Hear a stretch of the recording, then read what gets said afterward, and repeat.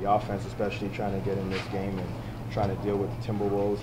You know, they're coming off a losing streak, and you guys again really hot. What are your thoughts on today's game? I thought we came out a little bit flat, but you know we can't complain, make excuses. Just got to come out and play hard, know that they won this game. You know, because as you said, they're coming off a losing streak. But you know, I think we got a little comfortable, but we got to come out differently.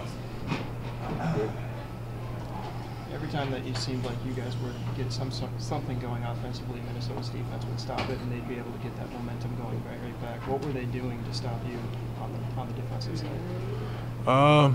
You know, we early on we were trying to preach some moving the ball because you know last time when we played them in the second half, that's what we did really well, and that's how we got back in the game. But tonight, you know, there were times when we tried it, and there were times when we didn't, and that's when they made their runs on the other end. Right now, yeah. That was the mentality of the team. Jabari coming back tomorrow. Oh man, you know it's gonna be great for us. You know, especially Malcolm just went down tonight, so it'll be big for us. Eric is still recovering, so can't wait for that. Definitely going to be big for you guys. Obviously, on the offense and the defense, you guys said the energy was there was kind of flat. Yeah. Jabari Parker returning into the lineup. Yeah. Guys playing without again Jason Kidd, you know, being fired and everything. How has it, you know, the adjustment been for you guys on the coaching level?